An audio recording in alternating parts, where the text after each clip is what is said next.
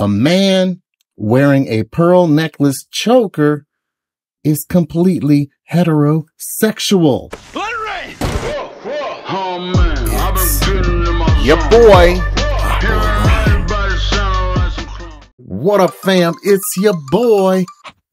Trying to let you guys know, just because a man wears a pearl necklace choker, talking about he's not retiring, does not make him a homosexual.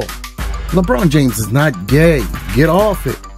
I'm tired of going online, looking at forums, looking at memes, insinuating, asking questions about my boy LeBron James. I love LeBron James. I would die for this man. All right? Everyone seems to be thinking he's so suspect. LeBron James is not a mystery movie. LeBron James is not a crime thriller movie. What's suspect? Get off it. Yeah, you might see him bury his head, his face in the chest of another man. So what? Didn't you do that with your daddy? I'm sure he calls a lot of these guys daddy. There's nothing wrong with that. Nothing wrong with that.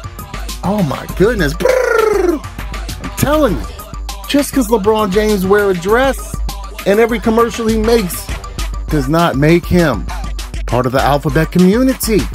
I told you I would die for LeBron James, and I'm hot. If I see one more picture trying to insinuate that LeBron James likes the bristly feel of another man's beard, I'm gonna report you to the internet police. LeBron James, happily married, kids growing up, going to college. You ever heard of a man with a wife and kids being gay? Case closed.